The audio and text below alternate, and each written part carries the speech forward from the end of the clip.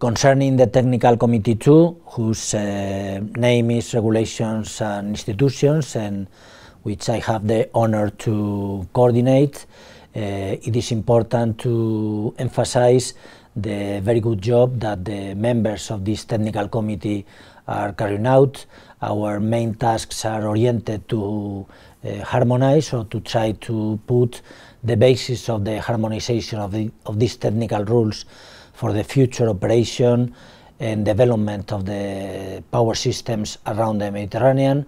This is a very important challenge, since we are not only European members within the Med-TSO, but also we have to share with other systems both in Asia and Africa. Therefore, this three-continental approach is very enriching, so that we can interchange our different perspectives in order to carry out this harmonization. We have already done the recognition of the starting regulatory framework from which we are going to progress in the harmonization. We have also recognized which are the main aspects that we think should be included in the future harmonization.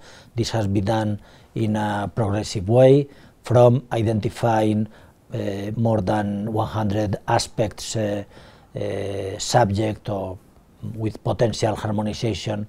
We have selected around 65 aspects which should be somehow harmonized in different time horizons, and we are now finishing a tentative roadmap, so that in these different time horizons the proper harmonization of the technical aspects are fulfilled.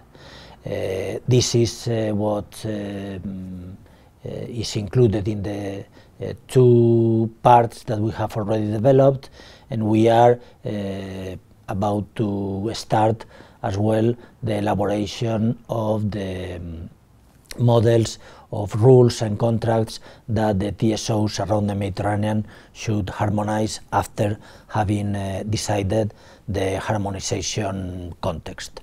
These tasks are not only interesting from the internal association perspective.